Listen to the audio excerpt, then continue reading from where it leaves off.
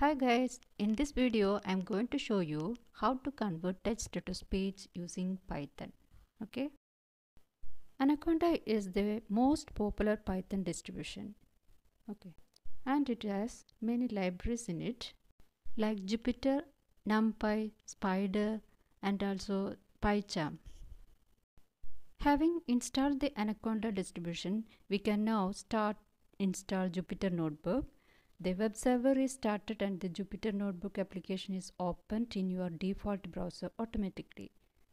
Finally, you should be able to see a browser output which is similar to the following screenshot. Okay.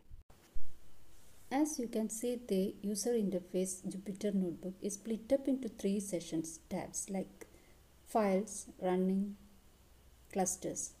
The default view is the file tab from where you can open or create notebook. And you can click the new drop down menu and you will see the following option. Then after select option Python 3 to open a new Jupyter notebook for Python.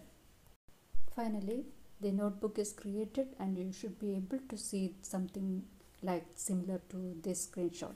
Okay. So let's start how we can convert from text to speech using this GTTS package.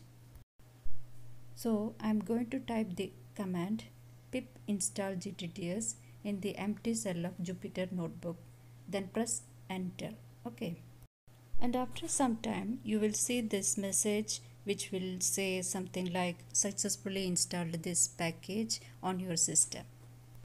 After that you type the command pip install play sound. This command is used to play the sound directly play in the MP3 file. So the installation part is over. Next you can type the following code in your Jupyter notebook. Okay. These codes means from GTTS import G capital letters TTS. That means we are going to import the package, Python package. Okay. Next line from play sound import play sound. That means import the play sound in your package. Okay. Next you can provide some text here. For example, this is an English language. Next line is variable declaring text lang equal en. Lang means language in English.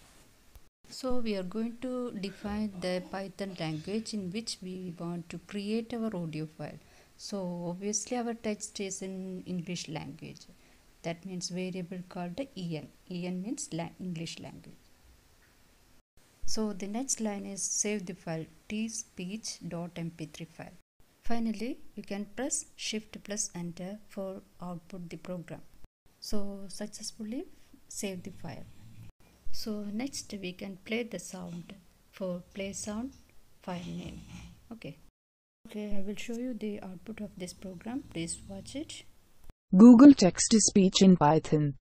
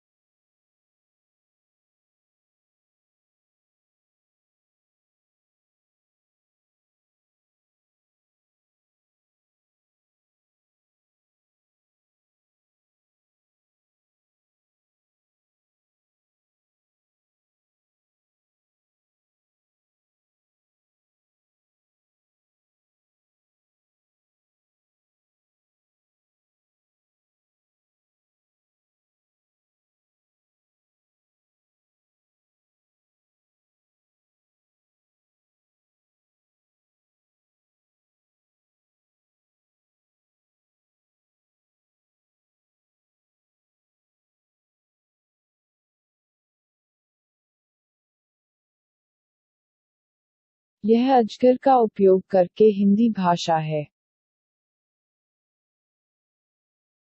यह अजगर का उपयोग करके हिंदी भाषा है। Thank you for watching this video. Goodbye.